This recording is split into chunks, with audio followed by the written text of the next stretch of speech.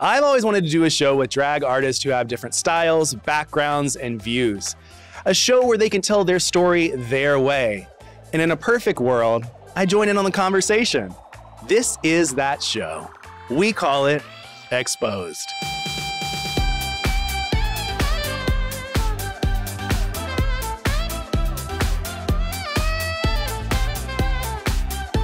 Hey everybody, it's Joseph Shepard and welcome to Exposed. It is the show where I chat with some of your favorite queens about how they became who they are and what they do. Now today I am joined by a legendary queen who I know from the LA scene, but you guys may know from season 10 of RuPaul's Drag Race and also All Stars 5. It is Mayhem Miller. How are you? I'm good. I'm good. Happy to be here. I'm like exposed. Like, are we exposing things? Everything. Everything that you could ever want. Because I'm down. Like, I can't do it on Instagram anymore, but I can do it here if you want. Yeah. We're gonna get into it. Yeah, thirst traps. Here we go. Now, I know you from being in LA, and you are the LA queen. Let me just tell you, if there's a show, Mayhem is performing. Yeah. You are iconic, legendary. I just want to tell you that before we even get started. And I'm so excited to be chatting with you. I would love to start with your life. Okay. Have you always been a Riverside girl? I was born and partially raised here in LA. Okay. When I probably was like around 5 or 6, that's when I moved to Riverside. Okay. And been there ever since. Okay. Yeah. Well, I came back to LA in my 20s and lived in West Hollywood for a brief moment. And then I went back to Riverside. So when you were growing up, what were you like as a child? I've never even asked my parents this. I probably should. In my experience, I would say I was an imaginative kid. Okay. I was not afraid to be out there. I was very extroverted. I loved to perform. I like to make people laugh. I like to sing and dance. And I was the kid that at like family functions, I was the one doing a show for people. Mm-hmm. So like I'm busting out my clarinet. I'm going to sing this song. I'm going to do this dance. Like I was that kid. A clarinet? Yes. You play the clarinet? Oh, yes. Can you still play? If you gave me one, yes, I probably could, but I wouldn't know what I'm doing like I used to. Like I wouldn't know, be like, oh, this is a B flat. Like, no, I wouldn't know. When did you come to the realization that, hey, you know what? I'm maybe a part of the LGBTQ community. Oh gosh. I think just like a lot of kids find out, you're told before you even know what it is. Oh, yes. Yeah. So I remember as a kid being teased a lot and being called sweet, fag, punk, all that kind of stuff. And I had no clue what it was. Yeah. I just knew it was not good. Mm-hmm. So initially I just associated those things as being bad. And so coming from a religious background and a family that was really about, being strong Christian people, I was just like, oh my God, I can't be what these people are saying that I am. Once I found out what that was, then I was like, oh gosh, I really can't be this. And then I accepted my truth. The lengths I went to see naked men. I'm like, yeah, I'll go to the grocery store with you, Mom. Sure. I want to read my Teen Bop magazine. Yeah, just walking around fucking Ralph's with a heart on. Well, you slightly mentioned religion. Yes. Was your family very religious? Oh my God, yeah. My mom was my Sunday school teacher at one point. Stop. Yeah. Oh yeah. So she didn't play no games. She'd be like, this is the lesson I'm going to teach on Sunday. You better know everything. Do not make me look stupid. I would have to know all my Bible verses, everything. Oh yeah. So when you came out, how old were you? I came out when I was 18. I came out my senior year of high school. Okay. And how was the family reception? Oh, it was bad. It was bad. Because I tried to cushion the blow and like some people do, and I was like, oh, I'm bi. I'm bi. I like girls still, but I think I like guys. And of course, everyone knew like, "Oh, Yeah. you're gay." But eventually, I was like, "Okay, yeah, no, I'm gay. Yeah. I'm gay." But it took my family a minute to adjust to that because they have to grieve the person that they thought you would be. Yes. And it for me being that person, I was like, no, you need to accept me. You need to accept me. This is who I am. This is my truth. I was forgetting that they needed to process it too. So it was a lot of bumping of heads. But we eventually got to a place where we were able to have healthy conversations about it Mm. and accept my new self and accept the person that they had to let go. Yeah. Because I think that that was the biggest struggle that my mom had with it was that I was brought up the same way, very religious, church every Sunday, Wednesday, all of that, went to a private school. And I think that for her, it's exactly what you said. And I've never necessarily looked at it that way, that you Mhm. have to give them the time to grieve who they lost. Because you have to remember, like, they gave birth to you and they had this whole map of who they thought you would be and who you would grow up to be, and the dreams and the aspirations that they had focused on you as their child now has to change. And Yeah. especially when I came out, this is in 99, 2000, the world was a different place for LGBTQI plus people. Mhm. So a lot of the pushback I was getting was fear. They were afraid of what would happen to me once I left and went into this different stage of my life. Mhm. It was a lot of, oh my God, you have to be safe. We don't know what's going to happen to you. La, la, la. That's like back when Matthew Shepard had just happened and stuff. And, it was just, and I live in a rural part of Southern California. I like in a very red area. So Mhm. like it was a very scary thing for them as well. So I didn't take that into consideration when I first came out. How far from you coming out to you doing drag? How many years was that? So I was terrible because I hit my family with two whammies like back to back. So I came out when I was 18 and I started doing drag when I was 20. Yeah. Two whammies, two big Yeah, ones. and then that especially back then, they didn't really know much about Yeah. drag, so they assumed that I wanted to become a woman, so they thought I was trans, and I'm like, "No, I'm not trans. I'm a boy, but Imma get this money because I Yes. could see that these bitches is making coin, like, if they just put on the wig and some stuff." So I was like, "No, I wanted to explore that creative side of me," and yeah, I 2 years later started doing drag. So you're doing drag 8 years before Drag Race even comes out. Yes. There isn't even a phenomenon behind it. There's nothing crazy. What was it like working in nightlife as a queen those first basically 10, 11, 12 years? Oh gosh. Well, I guess it depends on the region Mhm. because here in Southern California, every city has a different drag vibe. Well, now at least. But back in the day, there was no drag. Mhm. It was none. Uh there was like Mickey's in West Hollywood on the Mondays, Dream Girls at Rage on Tuesdays, and then inland where I'm from, there was VIP, and that was Friday nights. Sundays were Orange County for Oz. And then there was Hamburger Mary's in Long Beach on Wednesdays, I believe. That was it. I lie. Then there was a black club that had drag shows, the study, and the catch, I think had shows back then too. And then Arena had shows as well. But it was very just like one show here, one show there, one show here, one show Wow. there. It was not how it is now where there's a brunch on every corner, at every restaurant, gay, straight, or whatever. There's 3 shows in one night at this bar, and you can go across the street for another show there. It was none of that. And it was just a handful of queens. It was not a lot of drag really around here. Did you start seeing an uptick in queens once the show came out? Oh my God, everybody wanted to be a drag. Everybody wanted to be a drag queen.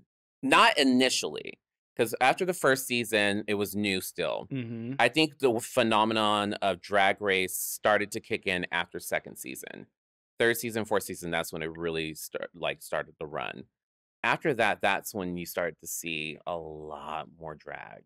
A lot. It like boomed out of nowhere. There was still drag happening, and it got more. There were more opportunities in drag before Drag Race, right before it came out and stuff. But after those few first seasons, then it just exploded. Did it take a hit to your career at all? No. You're like, I'm established and I am good. No, I've been one of the very blessed, lucky few that I gained popularity before getting on Drag Race. I established my drag career long before that. So I was already producing shows in LA, Orange County, San Diego, Palm Springs, inland area. I was already traveling out of town gigs and stuff. I already started doing those things that other girls were trying to do once they got on Drag Race. So like it didn't affect me once it came out. It was more like, okay, well now I want to get that extra check that those girls are getting. Yes. So when had you applied every single season? Not every. So first season we heard about it. It was like rumbles in the community that there was going to be this show and they were looking for drag queens. It came out and we all saw it and we're like, okay, cool. You know, it is what it is. Then they were like, we're casting another season. And so then that's when they used to scout and they would actually go and find drag queens. And so they would come to Mickey's and Rage, and they would be like, hey, we're scouting. We're trying to like cast this show. And season 2, they came, I'll never forget it. They came to fucking Mickey's, asked us, and it was me. The cast at that time was a set cast. It was me, Raven, Morgan, and Jackie Beat, I believe. And they came backstage. They asked us if we want to do it. We all said no. Everyone's like, no, we're cool. Those bitches lied to me, went and fucking filmed audition tapes with those people, and then got on the show. Stop. I didn't know this until Morgan was going away and asked the day that she was going to the airport to leave. She was like, can you just make sure my dad's okay? And I was like, what are you talking about? Where are you going? Like, Yeah. and she was like, oh, I just have to go do this thing. And I'm like, what thing? And she's like, I can't talk about it. I just got to go do this thing. And then I was like, oh, this bitch is going to go film that fucking show they were talking about. And then the next day, we were all supposed to work together at VIP in Riverside, and Raven wasn't there. And I was like, where the fuck? And I'm like, these motherfucking bitches, they went and did the show. And they didn't even tell you. Didn't even tell me. Fucking assholes. Yeah. Shady fucking cunts. Let's put a hypothetical here. Let's put a hypothetical. Let's say that you would have said yes, and you would have done it. How do you think you would have fared on that second season? Ooh, I think it would have been fun because I would have been there with 3 of my close friends, and it would have just been let's dominate and just take over. It would have been fun because our vibe together is hilarious, and I think it would have made good TV, and especially being comfortable doing something like that, especially back then when it was more, I think it had a vibe of being more authentic. It wasn't people going with a character and an agenda and producing their own stories. It was literally like, let's go and show them the best drag queen. I think it would have been a fun thing. That's what I think too. I was like thinking about it right now. When you said that, I was like, ooh, that would have been a good season. It would have been fun. It really would have, especially the challenges they had back then. I was like, the eating challenge was like my favorite thing. Oh my gosh, I forgot about that. Yeah, I was like, oh, I would have did, because back then I loved Fear Factor, and I was like, bitch, I could have did that. I could have ate anything. Yeah, it would have been fun, and that was a fun cast too. That was a good cast. Yeah. So that ends up happening, but to a sideline before we get into more Drag Race, I want to know from you, what would a typical night in like 2001 to 2008, what would a typical night be like for you? Like, I want to hear like choose a club, go to this club, tell me the environment. I want to know. I would pick up everyone. We would go to my drag mom's house and get in drag because I couldn't do it at home for obvious reasons. And we would go to the club. After the club, we would I would yell, follow the white focus. Everyone, that was like the aha, like that was the cue for everyone that be like, okay, we got to follow Mayhem because she knows where the party's at. And we would stop at a CVS or a Rite Mhm. Aid, Walgreens, whatever was near. And I would give Morgan the keys to my car, and I would run inside, grab a handle of vodka, grab a 30 pack of beer or whatnot, and run. And all she had to do was keep the car running, have the window down. I would throw everything in, dive head first, and we'll speed off. And we would do it every Friday and Saturday. And I would take everyone to either a party or we would go to um, the local cruising spot, which was a park, and we would just act a fucking mess and cause a lot of mayhem. I love this. Oh yeah, I wish I could have been a part of this. This sounds like a moment. it was a lot of fun. It was a lot of fun. Years later, after I got on Drag Race and stuff, I went to one of the places I would do my beer runs. I think statute of limitations has run out, so I can't get in trouble for Yeah, this yeah, shit. yeah. So I remember I was at one of the stores and I was getting rung up for a birthday card, and the lady was like, "Is that all you want?" And I was like, "Oh yeah, just a card, thank you." And she's like, "You're not gonna get anything else?" And I was like, well, "Shit, is there a sale or something? Like, what am I supposed to get? Some gum or a lotto ticket? Like what?" And she's like, "You do realize I know who you are?" And I was like, "Oh, you watch Drag Race?" And she's like, "Well, yeah, not only that, but I've been watching you for years." And I was like, "Oh, like where at VIP, at Mickey's, Rage?" I'm naming all the clubs and stuff. She's like, "No, on our security cameras." And I was like, "No, watching what?" And she's like, "You're the drag queen that would like to come in here and steal on the weekends." And I was like, Oh, I was gagged, bitch. I was like, "Wait, what?" And I had to be like, I couldn't be like, "No, it's not me," because yeah. obviously you know who I am now. And then she's like, "We would let you do that." She's like, "You do realize you were doing that every Friday and Saturday for a couple years?" I was like, "Yeah." And she's like, "We would let you do that because it would be the funniest thing for us to watch on the camera." She's like, "You would just run in with your little mini skirt and blonde wig and act like we couldn't, like nobody was watching you, and you'd just be like, snatch, run." And she's like, "We would laugh so hard." I was like, "Do you guys still have that footage?" She's like, "No, of course not." But she was like, "It was the funniest thing ever." She was like, "And I would tell people when I would see you on TV, Mayhem used to come and steal beer at my job all the time." Well, you applied how many times for Drag Race? I started applying after season 2. Okay. Yeah. And then I finally got on. So season 10 comes around. Yeah. Where were you when you got the phone call? I'll never forget. I was in Vancouver, Canada. I was up there doing Pride Okay.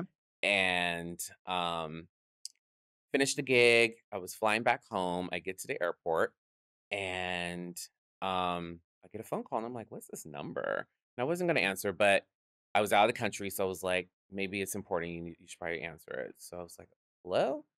And it was one of the producers, Mandy, and she was like, "Hi, May?" And I said, "Hi." She's like, "Hey, so calling from Drag Race." I was like, "Uh-huh." She's like, "This is the call you've been waiting for." And I was like, "What?" I was like, "What? No, no, no, no, no, no." I was like, "What does this mean?" Because in my head, I think I've rehearsed this moment. I'm like, "Wait, what?" And she's like, "I want to personally call you to tell you this because I know you've been waiting so long for this." And she's like, "You finally made it." And I was like, and I was in the stall in the bathroom and I started weeping. I just that kind of crying. And the funniest thing happened after that because all of a sudden I hear a little boy. He's like, "Dad, that lady is in there crying." He's like, "There's a lady in the bathroom." And I was like, "I'm okay."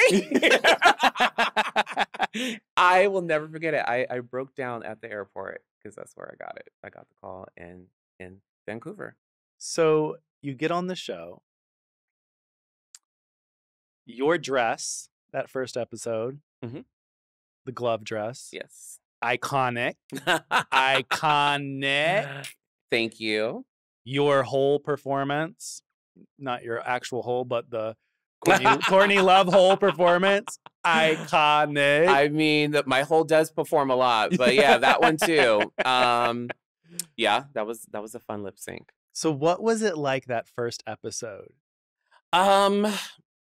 Stressful because that was not the first dress I made. I made another dress before I made that one. I made that glove dress the day literally a couple hours before we went down the runway. Wow. I started making something because we had to get stuff out of the bin from the 99-cent store.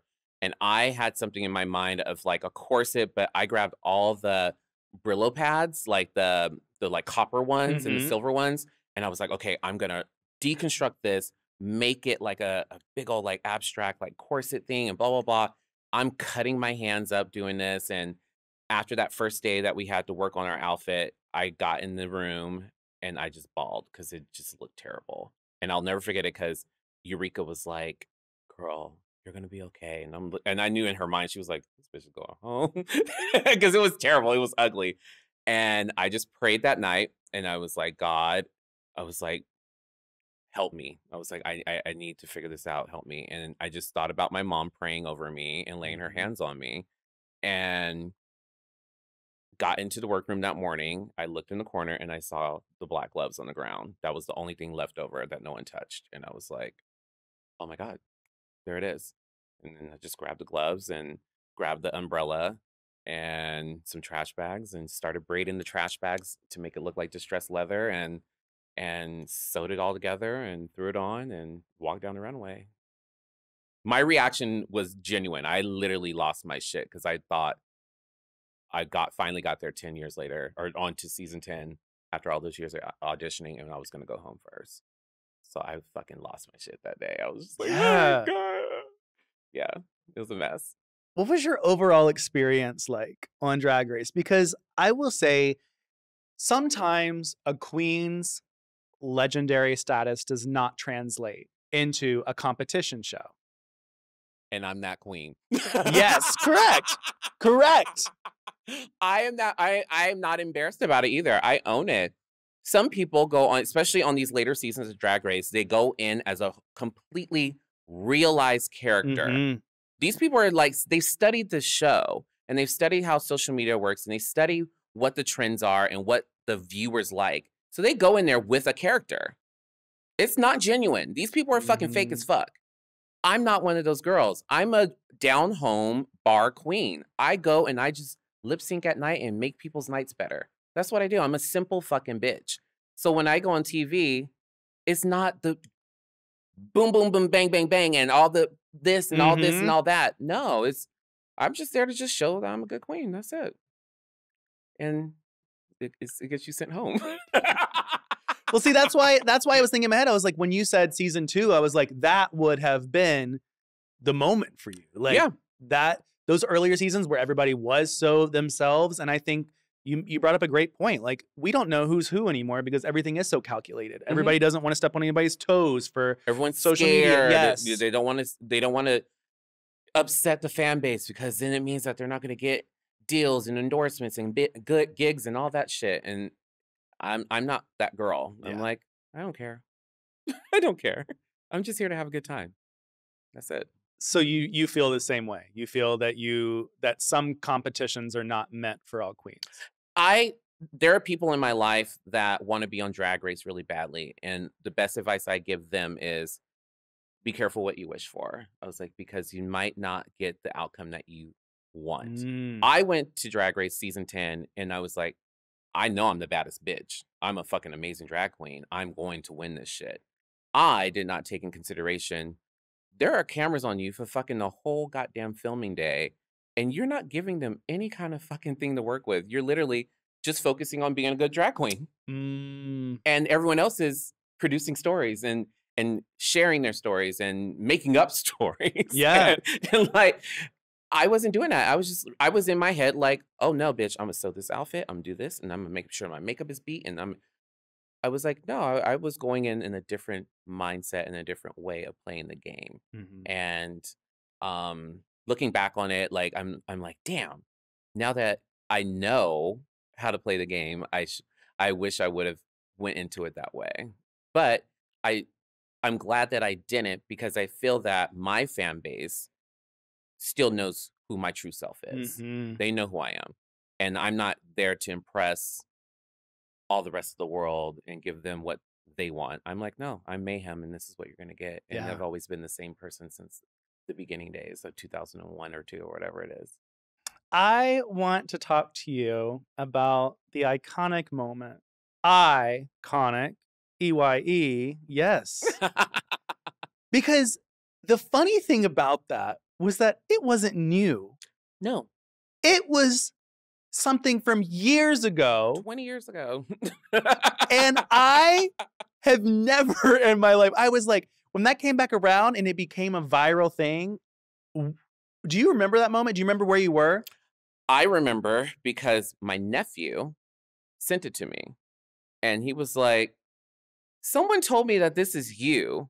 Is this you? And I'm like, what is this? And he's like, it's like all over social media. And I'm not really a social media person. Like I go on to like fuck around, post my shows Mhm. where I'm gonna be at and go live and talk to my fans. That's it. I don't really play in it like that. But I started seeing it and I started seeing it and then people started tagging me and it just became a wave. And I was like, what the fuck is going on? I'm like, this is my old drama performance at Mickey's like 20 years ago. I'm like, what? Who found this and who made this happen? I'm like, what the fuck? But it was a blessing in disguise because I was like, now I was being re-emerged into the fan base. And then not only that, into mainstream entertainment world, people were like, like Paris Hilton and like all these other people were starting to use this meme. And I'm like, oh my God. Like, and people are like, that's Mayhem Miller. Oh my God. And so a lot of people were like, wait, what? So it introduced a lot of people to my body of work before Drag Race. And then for all the people that have been fans for years, they were like, yeah, of course, that's Mayhem. That's her like biggest number. Like we all know her for that. Like, so it was a cool thing. What was your favorite moment from All Stars? Lunch. Lunch? Lunch. Was it good lunch? As any of my castmates, I would talk about the cake every day. Did cake? Oh yeah. Oh my God. So that was the thing. It would be like, what kind of cake we got today? And they'd be like, Mayhem, we have red velvet. And I'm like, I'm gonna need the bring me the cake. Bring me the cake, anime. I want the cake. Me and India would die about the cake every day. She'd be like, May, it's lemon today. I'm gonna need a little piece of lemon too. It was the lunch was my favorite time because I was like, okay, now I can let my hair down. Yeah. Now I can have fun and just kiki with the girls and have a good time and do my favorite thing, eat. Was the food different from season 10 to All Stars? Yes. It was better. You know, bigger budgets and stuff. Bigger budget. Yeah. As the seasons go by, we get more and more money. I love hearing the early girls be like, we got to have one taco from Taco Bell. Yeah, I'm like, they would like, how did they feed you? And I'm like, bitch, we would have steak, we would have fucking shrimp, we would have good food. And they were like, what? We had El Pollo Loco. Yeah. And I'm like, oh, well, you were on that logo budget. Yes. So you get off with the show. Uh-huh. And I want to know, how did your career change from the early days before Drag Race to after Drag Race? Did you see anything pivotal change in your career, or did everything kind of stay the same? I didn't think it was going to change much. Mm-hmm. I was like, oh, I'll probably like start working a little bit more out of town. But it changed. Like my life really, really did change. I was gone. That first couple years, I was gone all the time, traveling and doing tours and just seeing the fans around the world. Like that was my life for a while. So I had to take a step back from my day to day. And my day to day was literally, I was a working queen Monday through Monday. I didn't have a day off. I worked every day of the week doing shows around all of Southern California. So I had to take a step back from that and then dedicate my time to this new part of my life, which sucked because as much as I was loving seeing the world and meeting all the fans and reaping the rewards of my hard work all those years, I missed home. Yeah. I missed everyone. And I was like, oh my God, my friendships and personal relationships were suffering because I was no longer there Hmm. and I was missing out on so much. So So you didn't like that? no, mm-mm. No, I didn't like the fact that, my friends would be like, oh my God, we're gonna go on a wine trip, because me and my group of friends would go wine tasting all the Hmm. time. And they were like, oh, we went to the wineries.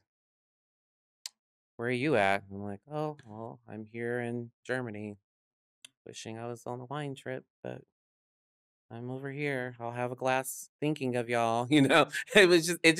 It sucked. I was just like, I missed my family. I missed my friends. Um, so I had to learn balance. Hmm. I had to learn balance really quick. So where do you stand at that today? Do you have like a certain regimen of like, I will do X amount of gigs outside of California? Or like, how do you do that? I recently, well, no, not recently. It's been the past because pandemic hit, Yeah. so everything pretty much stopped. But leading up to before the stop of the world, I was like, uh-uh. I gotta find balance. I have to because my personal life is suffering. Hmm. My professional life is doing great, but there's time I need to focus on Dwan. And so after the world started opening back up again, I was just like, you know what? I've been to a lot of places. I would love to continue being to a lot of places, but I need to do it in a way that is more healthier for me and the relationships I have outside of my profession. So, now I'm just like, okay, if an opportunity comes, I just say, okay, look at the calendar. Do I have something already planned? Because if I have my friend's, wedding or their housewarming, I'm going to that. Yeah. And I'm just going to have to say no to the money. Not all money is good money. I will see those fans as eventually at some point. Hopefully they will, work with my schedule and have me back at a different time. But I learned that, it's all right to say no. It's Hmm. cool. There's going to be other opportunities. You don't have to just say yes right now because you have to, because you feel forced. Yeah. I love that because I think that that's a big thing no matter what in life. It's just you always feel like you're obligated to say yes when Yeah. you can take some time for yourself. Yeah. It's okay to take time for yourself. It is. Like a lot of people are afraid to do that because they feel like if I pass up on an opportunity, there's no longer going to be an opportunity. Hmm. And my thing is, I've always told people your talent and your professionalism will always speak volumes. People will always look for you and find you if you just fucking do your job and do it well. Yeah. So, book me, bitch. I'm going to pull up some fan questions Okay. that I had the lovely fans come in and ask. Oh, God. I'm going to ask it in the way that I want to ask it. Oh, shit. Okay, okay. So there was a little moment that you had probably about a week or two ago Okay. revolving around a video Oh, yeah. on Sloppy Oh, Seconds. here we go. This show is called Exposed, so we had to do it. Where I believe that the queen who said it was it Kimchi? Yes, because she was on. Yes, she was the Yes. guest, and they were talking about. Okay, yes, Yeah, yes, yes, yes, okay. yes, yes, yes, yes. So this episode of Sloppy Seconds, Kimchi was on. They were talking, and Kimchi alludes that there is a queen who is a California local who uses her Tesla and gets drunk and uses the Tesla auto drive. Yes. Then on TikTok, somehow, some way, the video got kind of tagged as Mayhem Miller. Then the fans were pulling up an old video of you talking to Michelle Visage in a Tesla, and it was auto driving. So they decided to put two and two together and say that it was you. Yeah. Would you like to speak on that? Sure. So first of all, I don't have a Tesla. On that video, when I was live with her, when I was driving, I was not driving a Tesla. I was lying about that shit. So, first of all, I don't see the purpose of spending that kind of money on that fucking car. I buy fucking property. I invest my money in different ways. So, no, I do not have a Tesla. I lied on that when I was talking with her on her live. When I saw that and it was attaching me to it, I was like, absolutely fucking not. First of all, that's reckless. And that's not okay because, especially with the fans, they will run with shit. And that is potentially not only pitting my character into a place where it doesn't need to be, first of all, because I'm not that fucking person. I've been very vocal and open about my struggles with addiction and alcoholism and my DUIs. I have nothing to lie about. I have nothing to lie about at all. I've said it on television before. It's all there. So I've made so many changes in my life and so many adjustments, and I've worked so hard on me. I don't need someone to defame me and tell people she's a drunk driver and she's over here driving a Tesla and this and that and letting it auto drive and she's putting everybody at jeopardy and at risk. No, that's not true. That's not true. That conversation should have never happened because you can't allude to anyone like that because people are going to run with that shit and it's going to turn into something way bigger than what it needs to be. It was not a conversation that should have happened. It should have never aired. I went to, of course, social media and I addressed it because it wasn't cool. Because I'm like, I don't know who they're talking about, but it was not me. Yeah. And people were assuming it was me and it's assuming my history and my past that it would be me. And that was not fair. It was not okay. So I addressed it and I immediately got phone calls and got apologies and it was removed. And I'm the type of person that I want people to allow me the same grace.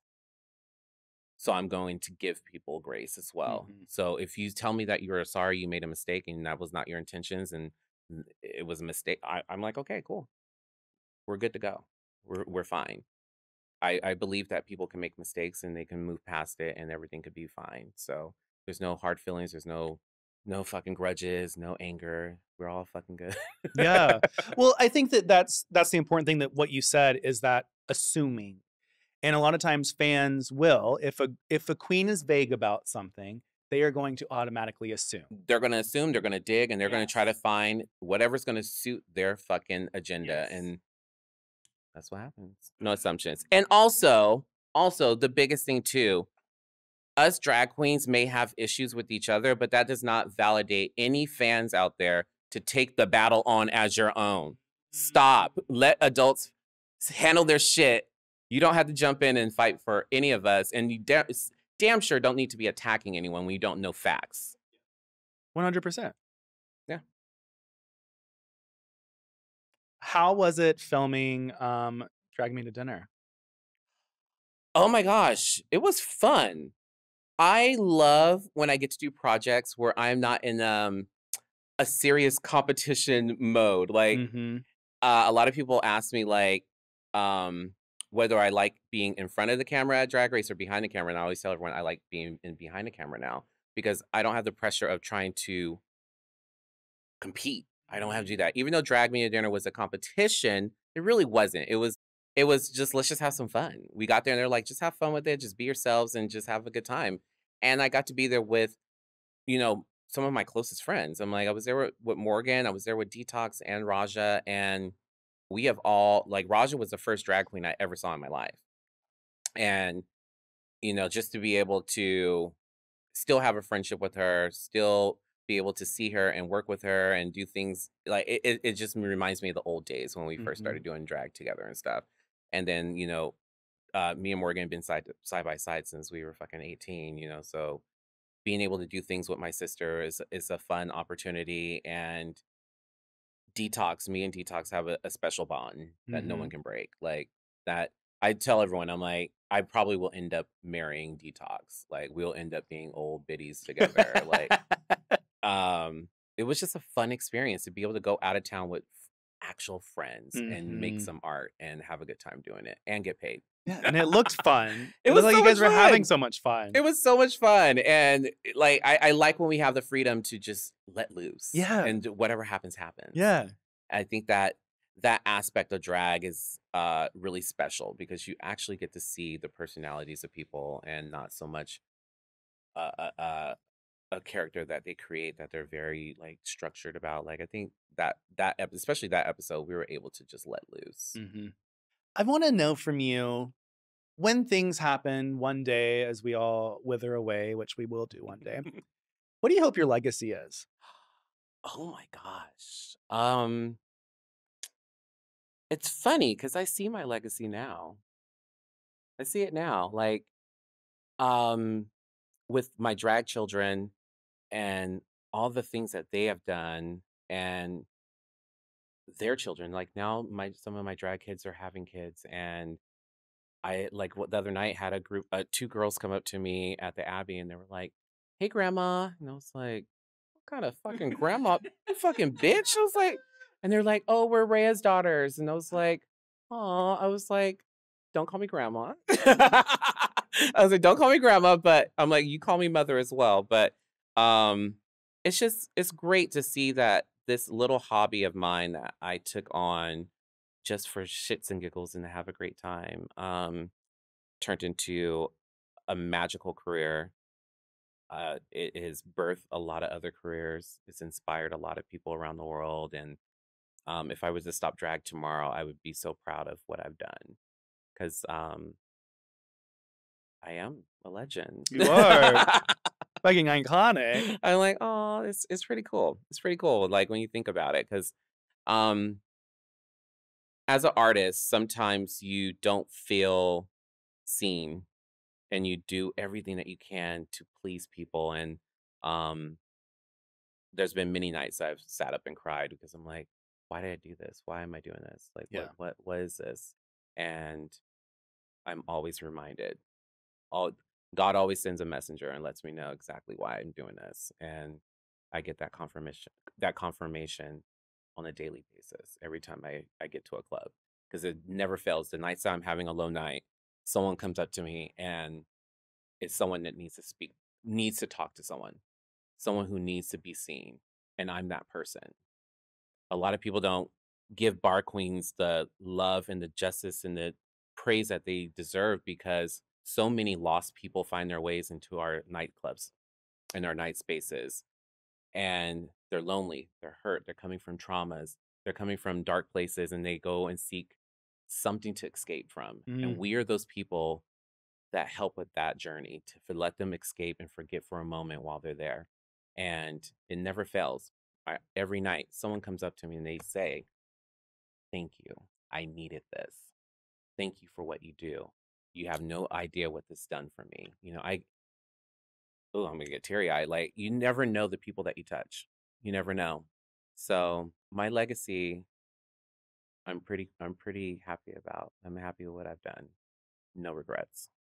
You should be. And I think that it's just your name is a staple. Having people come up to you and tell you things like that, that's everything. I have this little show that I do, and I have people who say things like that, and I'm like, I never would have thought Yeah, that you my don't. personal story or something that I am doing can bring you joy in a time of hell or a Yeah. time of. So having that's awesome though, because I do think that you have a really fucking good legacy, and you Oh, should be very proud of it. thank you. As we're starting to close all this out, I want to know what you think the biggest misconception of Mayhem Miller is. That I am like a crazy partier.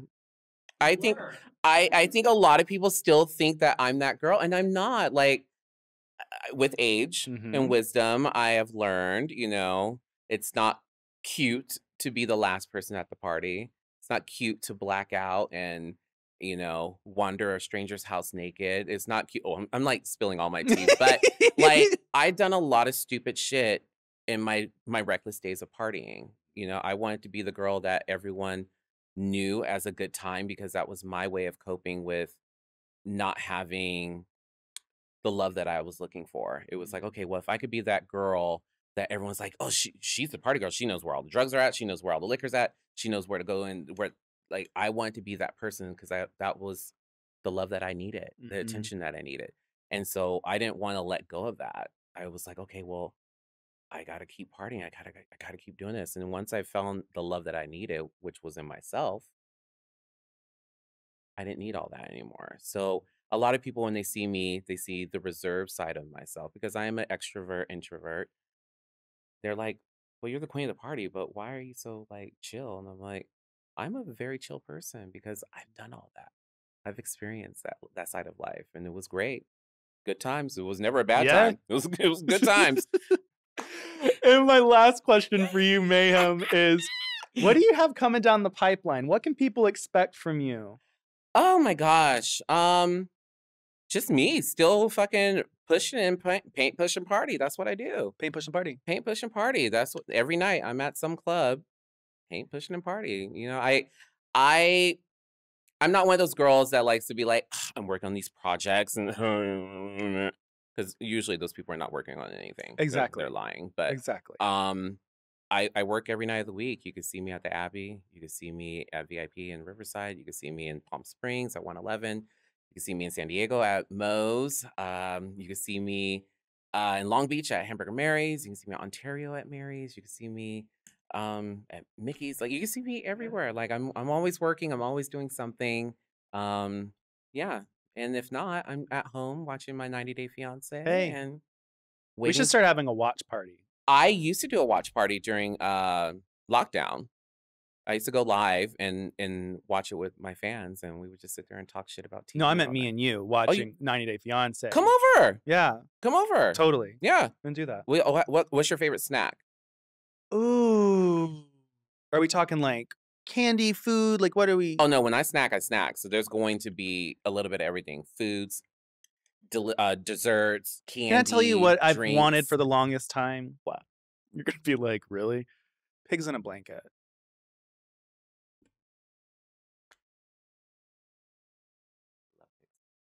Okay, good.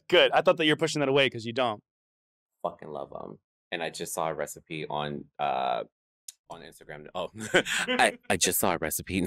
So yeah, no, I saw a recipe the other day, and they took puff pastry, and they rolled it in like everything bagel seasoning. Oh, bitch! I was like, oh my god. And then with the deli mustard too. Oh, My favorite snack is soft pretzels with Same. mustard and like nacho cheese. Come over. Okay, we're doing this. Come over. I'm telling you. We will sit there and we will binge. So good. Well, thank you so much, Mayhem, for being here and chatting with me. Well, thanks for having me. I'm so thrilled. And I was like nervous. I was like, oh my gosh, I'm scared. I don't know what's gonna happen. No, But it's yeah, very fun. This It's very fun. chill. This is fun. So until next time, be sure to follow Mayhem. Where can they follow you on the socials? Oh my gosh. Well, it's private now, so you can't Okay. follow me. Well, If you did not come to my party when I first had it open to everyone, you missed out.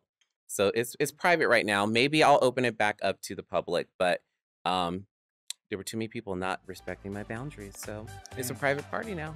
Hey. But if you choose to, and I might open it back up at The Only Mayhem on every social platform. until next time, I'm Joseph Shepard, and that's the fabulous Mayhem Miller. Bye, guys.